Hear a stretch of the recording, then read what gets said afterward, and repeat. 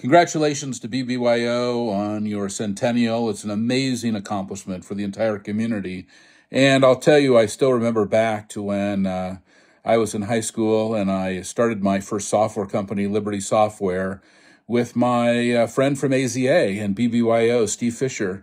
Liberty Software, we wrote 10 entertainment adventure games for the Atari, Apple, and Commodore computers. It was the start of my career, and it was the beginning enabled by BBYO and AZA, and Steve Fisher and I are still working together 40 years later at Salesforce. We couldn't be more excited about the future. Congratulations to BBYO, and looking forward to the next 100 years.